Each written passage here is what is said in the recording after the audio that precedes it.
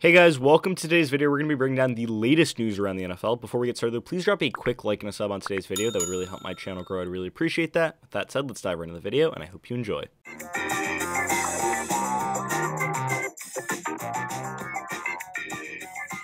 A little bit of a dead period there, but it's going to be Josh Oliver. It's been a while since a free agent has signed.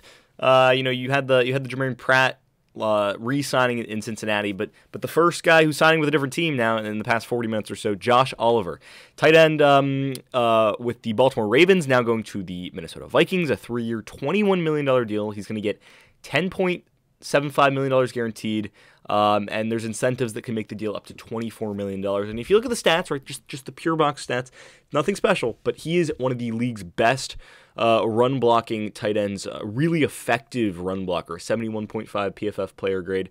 And I mean, this guy, had 2 touchdowns last year, 14 catches for 149 yards. But really, what he's going to do is be a force as a run blocker, and especially for a team that runs the football as much as the Vikings do with Dalvin Cook.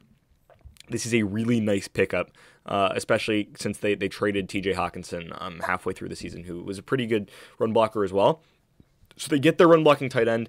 They add another potential red zone threat. I mean, this guy had 14 catches and two receiving touchdowns last season. Overall, I really like the pickup by the Vikings.